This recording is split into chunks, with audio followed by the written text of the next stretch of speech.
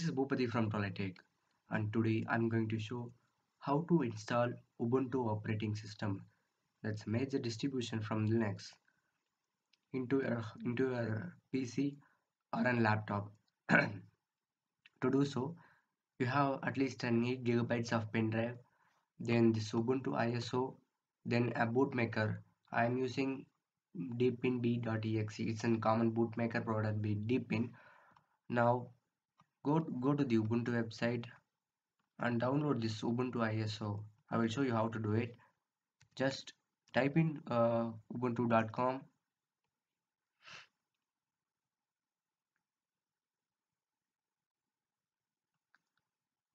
then go for the downloads.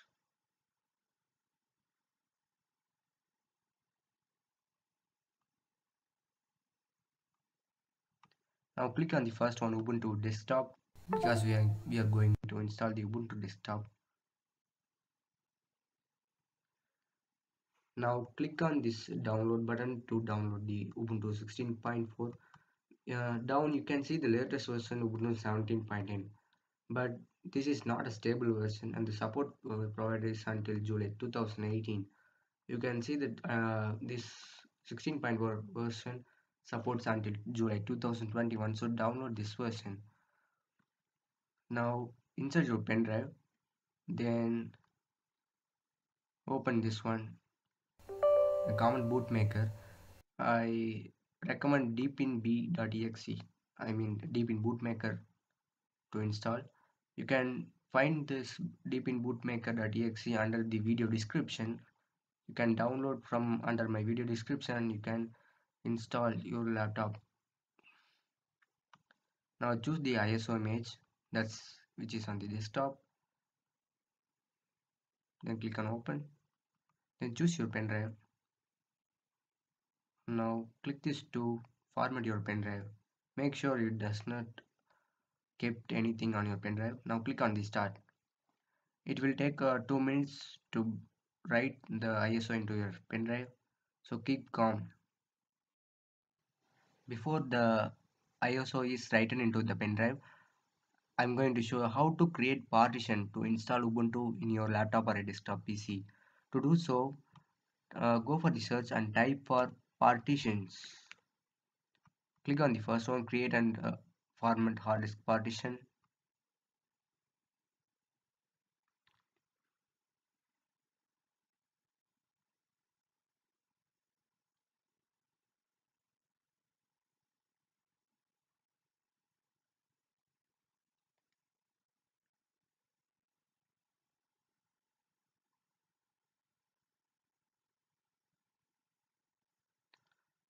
Now you have to format one of your drives for the installation of Ubuntu. I recommend 50 GB because it's enough to install Ubuntu and install those softwares which is we are going to use in Ubuntu. Uh, I have 50 GB partition here. I'm going to format it and I does not create a new partition on this. To do so, right click on this and click on delete volume. Yes, continue. Now you can see the 50 GB unallocated. Just leave this alone and close the menu and wait for the ISO is written on your pen drive.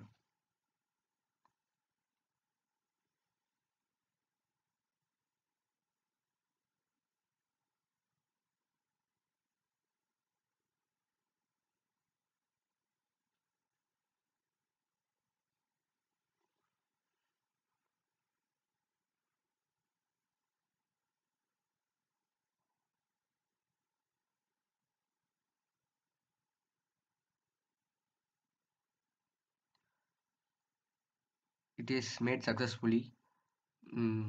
Now click on the restart now to restart your laptop. The laptop is now restarting. Press the escape key I'm currently using Pavilion G6, Pavilion, HP Pavilion. So you can see the starter menus here. Press F9 boot device options because we are going to choose a pen drive. Then choose the first one, SanDisk, I mean your pen drive.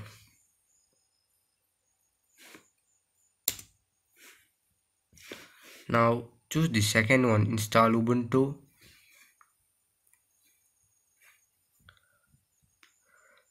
If you want to know what are the keys to your desktop or your laptop, just comment down the video. I will provide you what are the keys to boot into your, I mean to go into your BIOS menu or startup menu. Now loading up. Choose the version as English. Continue. And then if you want to connect to a Wi-Fi or you want to connect it later, just I don't want to click those options, the default option. Now click on continue.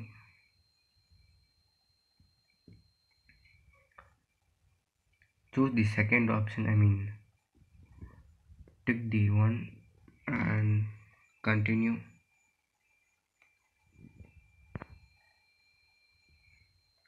It will take some time.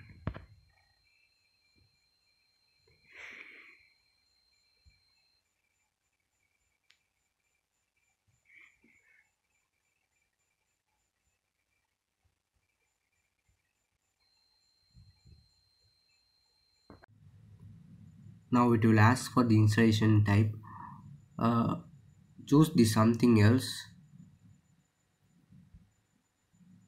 and click continue. Now we have about 53.7 GB left, the one we have created in the window, I mean the partition we deleted in the windows, which is created as free space here. Simply find this free space. Here is this free space. Now click the plus sign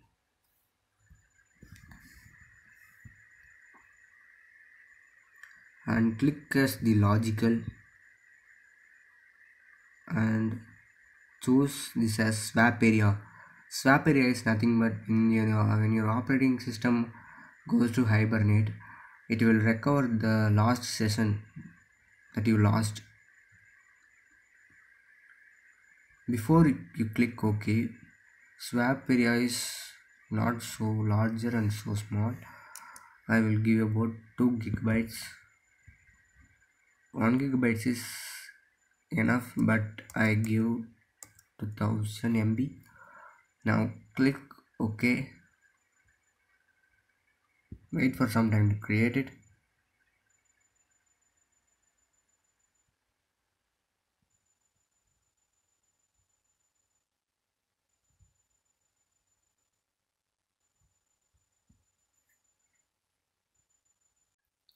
Swap is now created. Now we have two partitions left, that is boot and home. And next find the free space left again. We have this free space here, about 51 gigabytes again. Now click the plus sign and click as primary, and then I'm going to partition this as for root and for home. For root I'm going to give about 30 gigabytes, I mean 30,000 MB. Before you click OK, check the zeros and from this drop down menu choose this slash means root, I mean super user. There is nothing but an administrative permissions, I mean the account with administrative permissions. Now click OK and wait for some time to create it.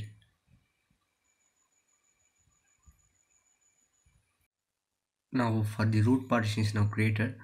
Now we have free space left about 21 gigabytes. Now select this and click the plus sign again, because we are going to give this partition for the home.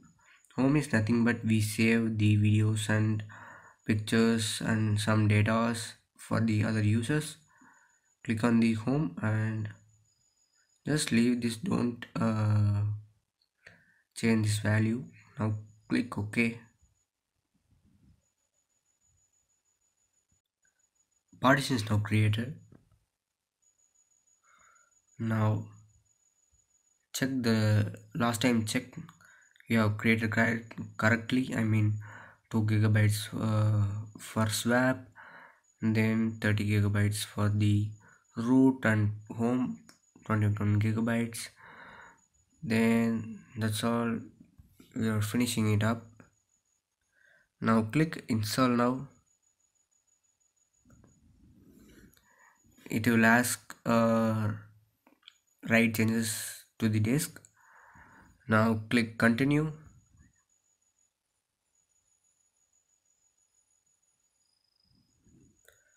Then it will ask you for to change the time zone. I'm living in India, so I'm giving this as India. Then click continue. Then choose your languages. I'm going with the default one. Then set your username and password.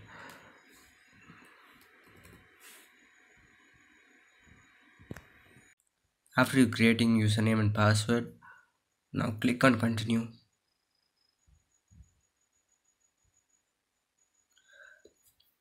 Wait for some time to install the OS on your operating system. After installation, you can see the screen like this. The installation is complete. Then you have to restart now. I'm going to click restart now and see what happens.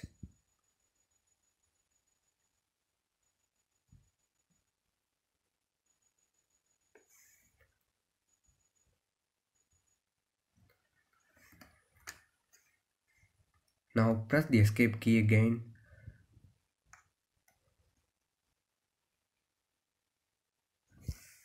Then now choose F9, and you can see the Ubuntu installed here. Ubuntu. Now I'm going to press enter.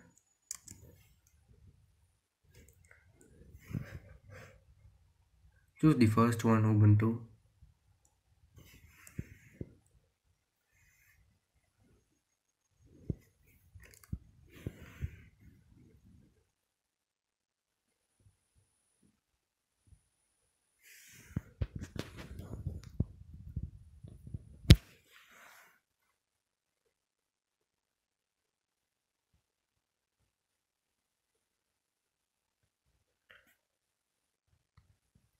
When the first time it takes some time to load, keep calm.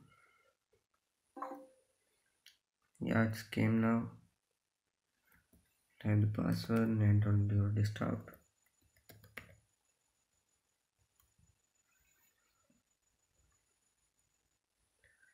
Now we are all set.